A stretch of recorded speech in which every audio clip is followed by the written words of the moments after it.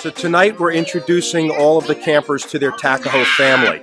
And it's a very special night because Takajo is not just about an age group or a division, it's about the whole camp coming together. So the oldest boys that are 15 years old were each given a list of campers, one in each age group.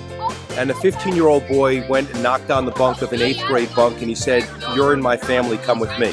And the 2 boys then went down to a 7th grade bunk and knocked on the bunk and picked up one of their campers and said, "You're with me." And then the 3 boys went down to 6th grade and 5th grade and 4th grade, all the way down, picking up children along the way, one boy in each age group, until they went down to the very youngest group of crows, our finishing 1st and 2nd graders. And these little guys had their head out the window as they were waiting for their family to come greet them, boys that they had never met before. And what you're seeing now is icebreakers, where these boys are coming together and they're getting to know boys in each age level. So when they walk around camp the rest of the summer, they're going to always be passing someone that they know, and our hope is that the community will grow and grow throughout the summer so that everybody will know everyone here and feel like we're really one big family.